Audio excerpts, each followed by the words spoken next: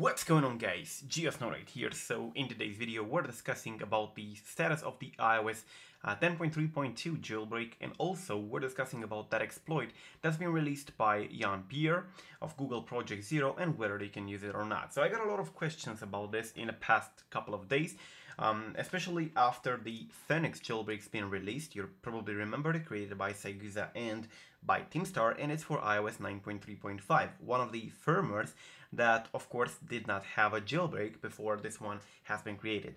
So let's discuss about the iOS 10.3.2, because of course iOS 9.3.5 is great.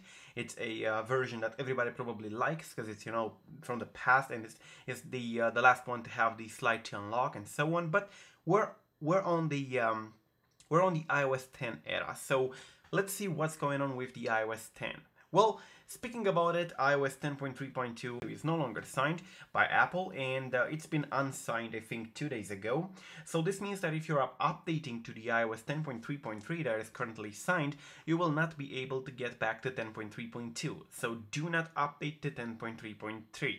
Now, if you're already on 10.3.3, there is not much you can do. So yeah, I really do not know what to recommend to you. I really hope you have the blobs for the iOS 10.3.2 saved.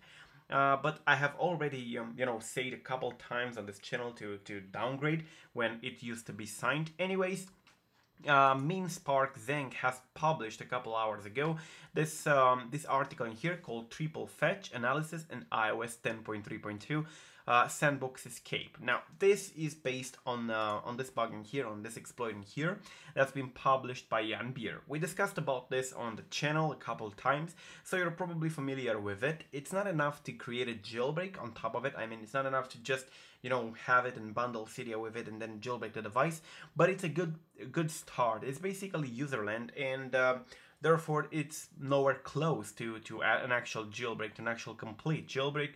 But let's not forget that you know, the past Yalu jailbreak, the initial Mac Portal plus Yalu, has started using an exploit posted on the Google Project Zero page in here, the Mac Portal. So it might be used in the future for something similar, or it might not. We do not know. But anyways, MemeSpark has posted in here this thing, which is basically an analysis of the triple fetch exploit that is basically working on 10.3.2 and below.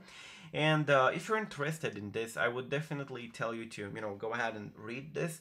And especially if you have some knowledge about, I don't know, reading a crash report, or, you know, reading a little bit of assembly and so on, you can also make an idea on whatever this exploit is doing. Of course, you can also watch the source code. You can take a look at the source code itself that is available here. You can download triple fetch at this page in here. You see triple fetch 1 megabit. You download it and you compile it in Xcode. But this analysis in here is pretty well made, and it's in English, so definitely check it out. Now, talking about it, there is currently no jailbreak for the iOS 10.3.2, and even though there is no jailbreak for it, I would definitely tell you not to update to 10.3.3 or to iOS 11 betas. Now, the iOS 11 is currently in beta 5 as far as I know, and yeah, it's pretty nice. I think it has a lot of new features and it's so cool. But if you're interested in jailbreaking, I would definitely recommend it to stay on iOS 10.3.2 or lower. Now, there will probably be more exploit releases. We have Adam Donenfeld, who said he's going to release something in August. Now, that's probably by 21, 22, 23 of August or something related. So we still have a couple days to spare until, you know, he's going to release his exploits. But by that point, they're probably going to be compatible with iOS 10.3.1. So keep that in mind. If you're on 10.3.1, 10.3, 10.2.1, and 10.2 and so on, do not update. Now, the iOS 10.3.2 jailbreak, if it ever comes, is probably the last jailbreak for the iOS 10.3.x.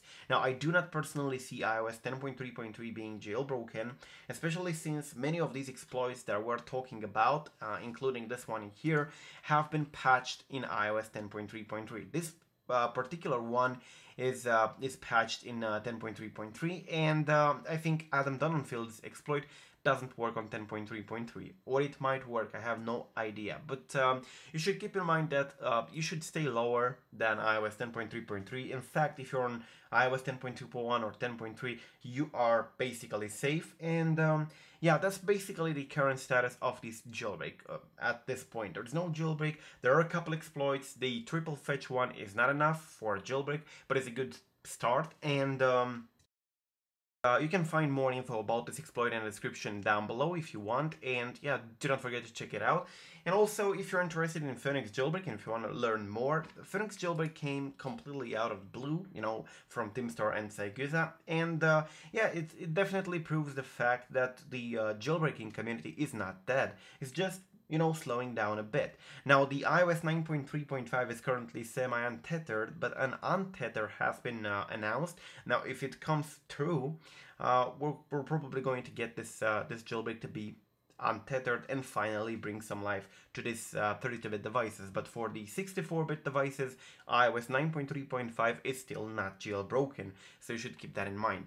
Anyways, that's basically the situation as of August. If you want more information, do not forget, check out the description. I'm GeoSnow. Till the next time, peace out.